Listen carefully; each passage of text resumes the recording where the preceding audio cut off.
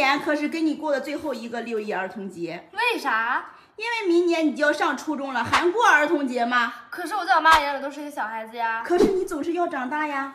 来吧，先看看我给你精心挑选的礼物。哇哦，买这么多，大出血呀！先把这俩打开。好的，先给我倒好吗？肯定会惊喜到。好的，好的。咱也不知道你喜不喜欢。我妈买的我都喜欢。那就好。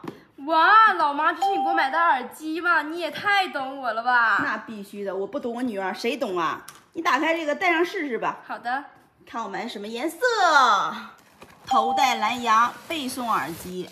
你最近英语不是跟不上吗？是呀。有了这个耳机啊，可以让你沉浸式学习英语。颜色好看吗？好看。哎，你再打开这个啊，这个是我买的钢笔，我特意选了适合你这种初学者用的。你回头试试啊，写起字来超级丝滑。听不到啊？妈，你刚刚说什么？我戴这个耳机听不到，这个降噪效果太好了。我说这个钢笔也是给你准备的，希望它可以拯救一下你潦草的字。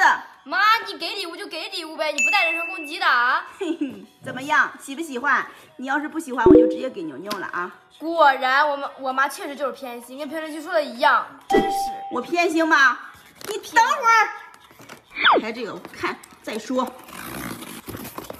他说我偏心啊。我偏心吗？哇哦，你一点都不偏心。我偏心吗？